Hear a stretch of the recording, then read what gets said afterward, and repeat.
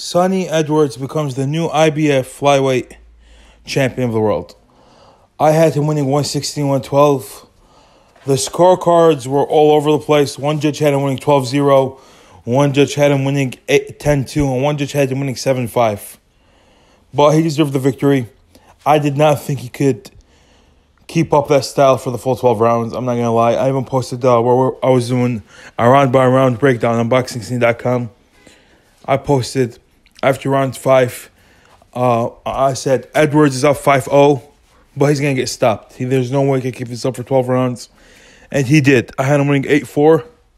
Mthalane was probably past his prime. He is 39 years old. But still, Sonny Edwards deserves all the props in the world.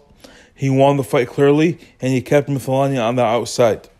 What's next for him? I don't know. Maybe he could fight. He could go up and fight Juan Francisco Estrada or Roman Chocolatito Gonzalez and get knocked out. Because I know a lot of you guys want to see him get knocked out.